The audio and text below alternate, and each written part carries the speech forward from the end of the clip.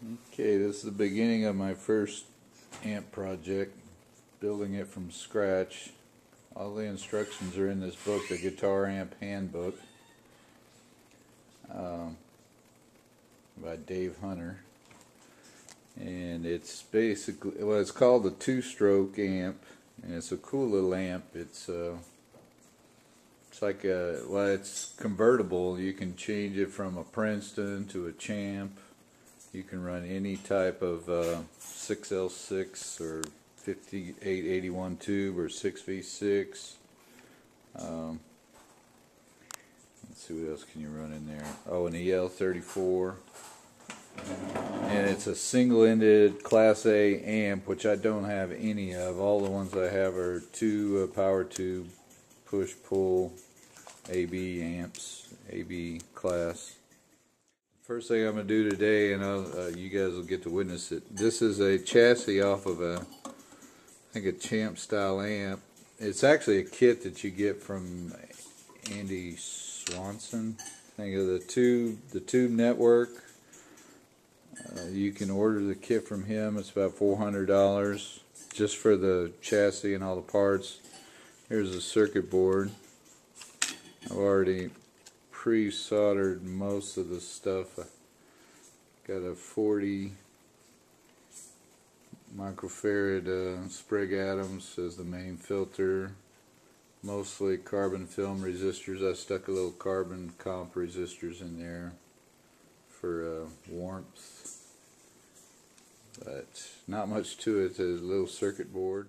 It has an impedance switch, so I will have to drill a hole in the chassis. This is so I can switch the amp from 8 ohm to 4 ohm, which is great because then I can use 1 or 2 speakers.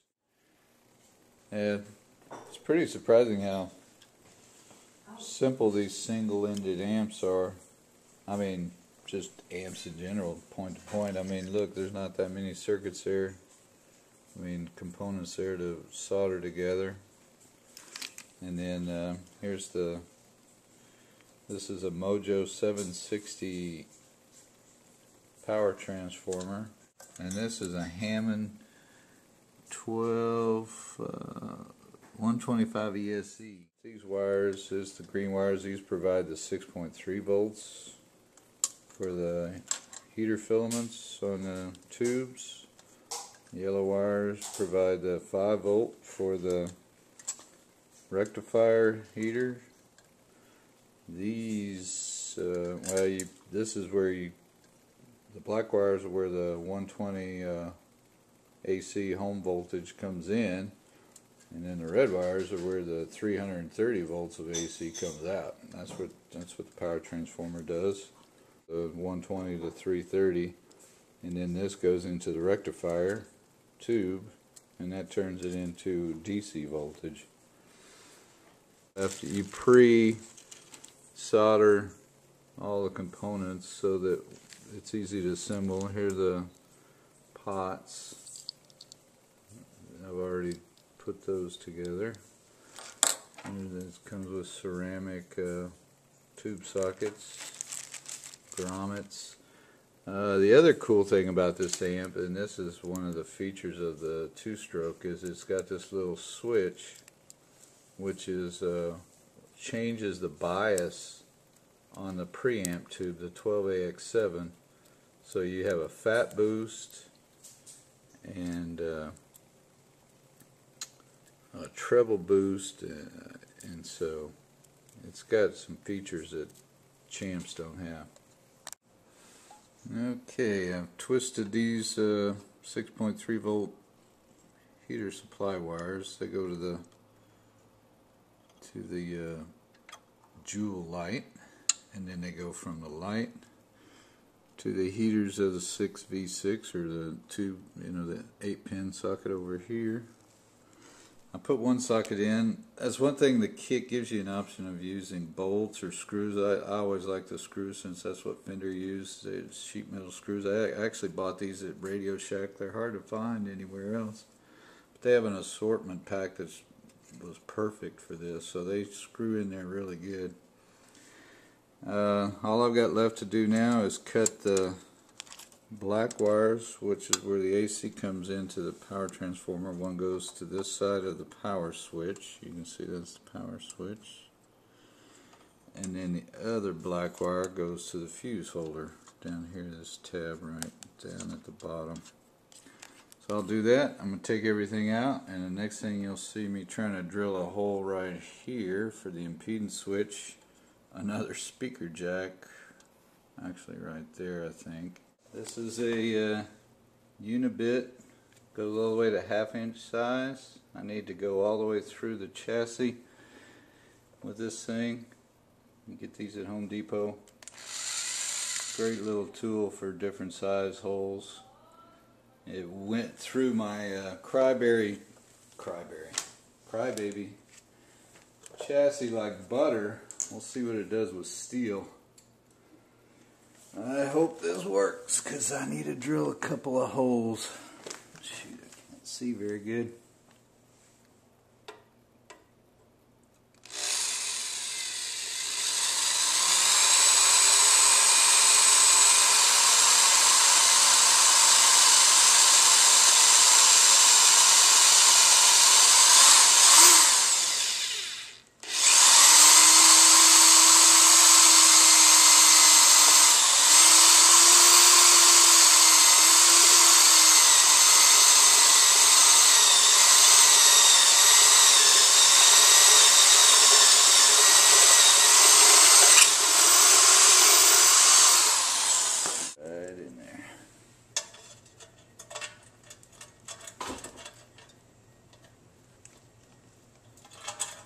Perfect.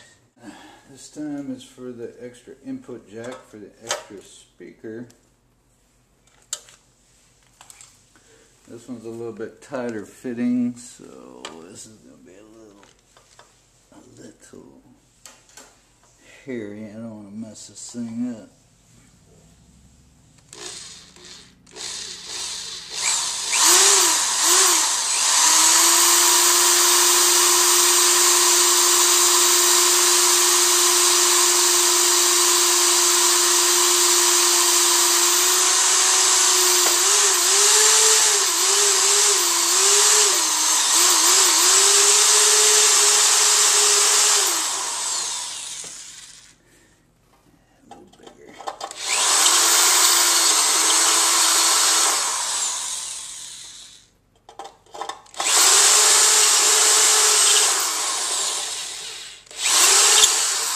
I don't think you can survive without that unibit. That thing's perfect. I needed a 3/8 inch hole. So let's see what I got here. It's kind of hard to judge, but that looks good. Here's the jack itself. Let's see how it fits in there. Perfect! Okay, well, I put my rubber grommets in the holes where the output transformer wires will feed through from back here. I had to drill this hole, this extra hole, just so the wires would go to the impedance switch. I also had to drill these two holes for the circuit board mounting screws. So with this chassis, it's not specifically for this kit. It was the best chassis they could find. So if you do buy the kit, plan on drilling some extra holes. Actually, the output transformer, I'm not sure how it's going to fit with when I get it in the cabinet with the speakers. So I've got a few extra holes. Actually, I drilled these two. These were already here, but they don't match up with the output transformer. So I had to drill a couple extra holes so I can swivel this thing back and forth wherever I need it, just in case it doesn't fit good in the cabinet. But that's all I've done so far. Okay, now I've mounted this monster output transformer, as you can see, and I've fed the wires through that far grommet. These are extra different ohms. Wrap these up and just save them for later. If somebody wants to go with a different speaker cabinet, they can change these wires, but these won't be used, just the yellow and white. Go through there. Connect to this big impedance switch, left and right, and in the center will go to to the speaker jacks. This is the negative lead for the ground on the speaker jacks from the output transformer. And that's where I am right now. Okay, I've got all my output transformer wires cut. This goes to the speaker jack. This goes to the board and the the power tube socket.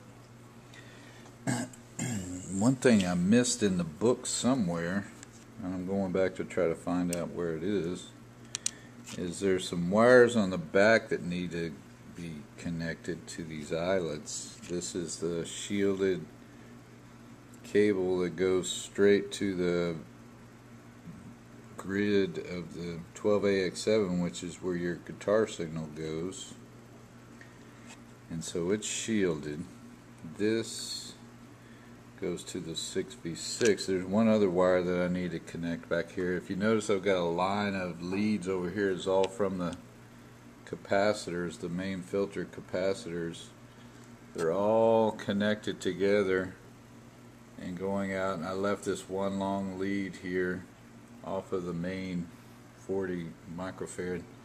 That is going to go in here, and it's going to connect to that ground terminal that's going to be connected to that bolt right there. You can see on the power transformer. That'll ground all of these instead of grounding them to the brass plate, which the kit doesn't come with the brass plate. You can buy one if you want to, but I don't think it's necessary. They say it's not necessary. So I'm just going to ground it to this one terminal over here. Well, I said I was going to milk this because I enjoy it so much, but shoot, after a day, got to leave and go to a wedding here pretty soon, but after a day I'm just about done. I've got all the wires prepped. You can see that's the 9-pin socket. Got everything pretty much done. All the wires are in there. All I have to do is make the final connections, and that's about it. So I mean, it's not as easy as I may have made it look, but if you have any kind of hobby building or model building experience, it shouldn't be that hard. You need some special tools like that Unibit and a Dremel. I highly recommend having a Dremel so you can smooth out your holes that you drill and grind anything, but it's looking pretty good. Circuit board, got the wires on the back there. All I have to do now is prep all these wires, tin them with solder, and get everything ready. Alright, today I should be able to get this thing all put together. Slowly attaching wires to the circuit board. I got to put the output transformer back in and solder all those, put all the jacks in. So hopefully I can finish this. When they say you can do this in a weekend, if you spend 8 hours a day, Friday, Saturday, you should be able to get it done if you have all the tools. One thing I suggest is when they tell you to cut these wires and tin them and get them ready, kind of label them so you don't get them lost, because after a while you end up with a whole bunch of cut wires, and I'm having a hard time figuring out which ones went where. So yeah, it is a good idea to keep real organized with these small pieces of wire, because a lot of them are pretty close in length. But you've got spare wire. If something happens, you can always cut another one, but it's just nice to keep it in order. Okay, I'll be back when I get more of it put together.